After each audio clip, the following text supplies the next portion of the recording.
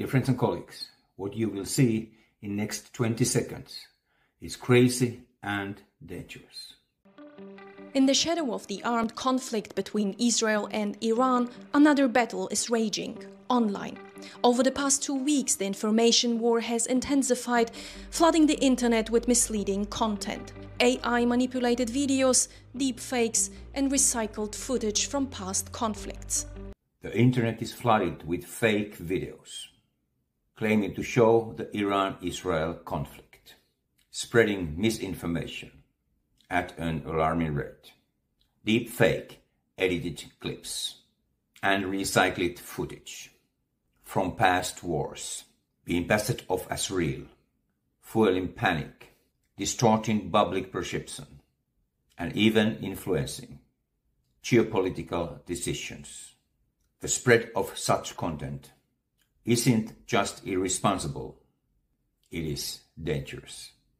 Fake videos can sway emotions, turning the neutral observers into partisans based on lies. A single misleading clip could provoke retaliation between nations. When people can't distinguish real from fake, they stop trusting all media. Social media platforms are the worst. Even with AI detection, fake content spreads faster than fact-checkers can debunk it. But don't worry, there is a technology to verify authenticity at the source. Ladies and gentlemen, this technology is blockchain, especially public blockchain. Blockchain is immutable, having timestamps and provenance. Every video and image could be registered on a blockchain with metadata, i.e. time, location, and creator. No one can alter it. Blockchain has digital watermarks. Fake copies lack this authentication.